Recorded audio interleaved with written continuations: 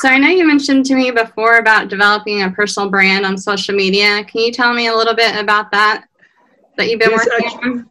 yes, of course. Actually, because I noticed this, what I was talking to you about before, just before that, there's not a lot of people like with the education for saving and preparing themselves for the future. Like they're always thinking on a daily base on their daily base.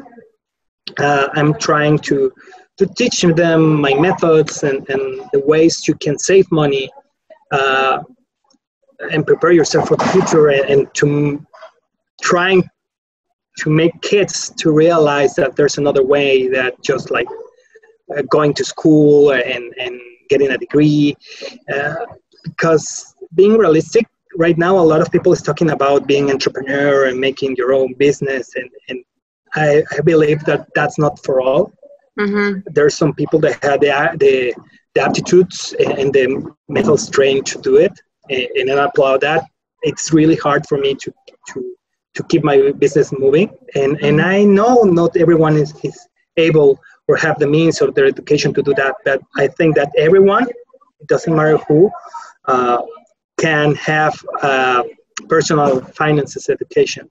And if you change that, you change the goals and the perspective, and where the kids see themselves in the future.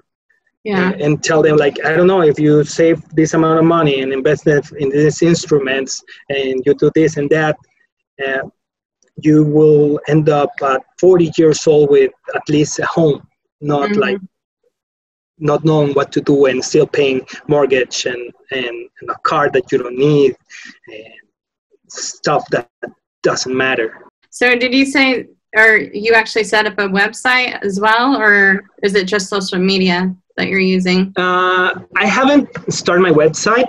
I want to write a blog. I haven't had the time lately, so I have been doing a few videos on YouTube, and